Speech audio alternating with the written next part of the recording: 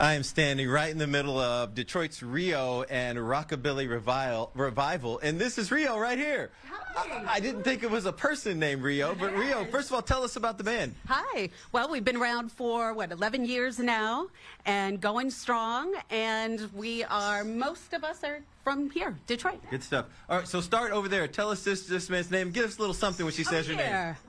Mark Leo on guitar. That's nice. That's nice. And who's right here? Paige Grider on sax. All right, hit the drum. Jonathan Elkins on drums.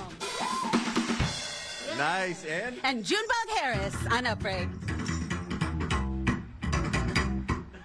And Lee Thomas with the Fox 2 microphone. Yes. Just not as cool as them.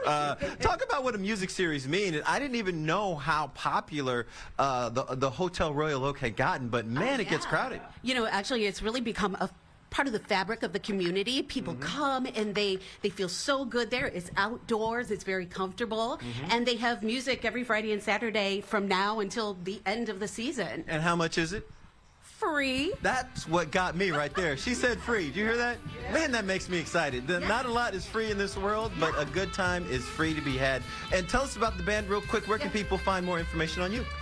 We're all over the internet, Rio and the Rockabillyrevival.com. Good job. And yeah, we've got a documentary coming up that we're a part of in Detroit, a whole bunch of good things coming up. All right, let me get out of the way and let these guys play. Rio and the Rockabilly Revival is where you'll find them. HotelRoyalOak.com is where you'll find information on the music series. But right now, let me step out of the way. You enjoy the sounds of Detroit's Rio and the Rockabilly Revival.